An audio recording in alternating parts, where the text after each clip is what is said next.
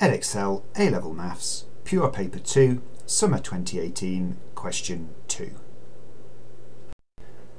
So we're told that the point A has position vector 2i plus 3j minus 4k. The point B has position vector 4i minus 2j plus 3k.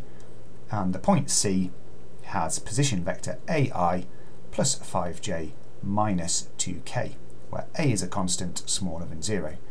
We're also told that D is the point such that the vector a to b is equal to the vector b to d. So we want to find the position vector of D. Well, that's going to be equal to OD, and by our rules of adding together vectors, we know that OD must be the same as OB plus BD. Our question tells us that BD is equal to AB, so we can replace that. And AB must be equal to OB minus OA, again by our rules of vectors. Now we know what OB and OA are from our question, so we can put them in. OB is 4 minus 2, 3. A is 2, 3 minus 4. Bringing them together, completing the sum, gives us OD equal to 6, minus 7 and 10. We now want to find the value of A when given the fact that the magnitude of AC is equal to 4. Now we can calculate the magnitude of a vector by using Pythagoras' theorem. So first of all, we're going to do that using our position vectors C and A. So the magnitude of AC must be equal to the square root of A minus 2 all squared, where the A is the I part of C and the 2 is the I part of A. And similar things for the rest, so plus the difference between 5 and 3 squared, plus the difference between minus 2 and minus 4, all squared.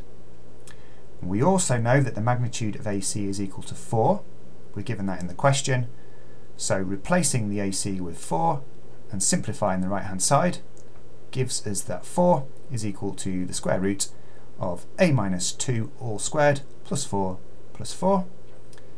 The right hand side, those 4's come together to give us an 8. Squaring both sides gives us that 16 is equal to A minus 2 all squared plus 8.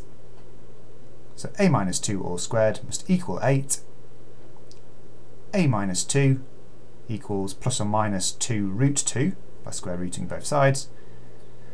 So A is equal to 2 plus or minus 2 root 2.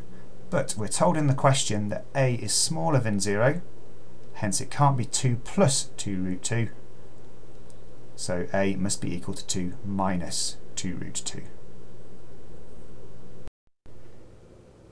If you've enjoyed this video, don't forget to subscribe to the Doing Maths channel or check out some more of my videos by clicking on the links here.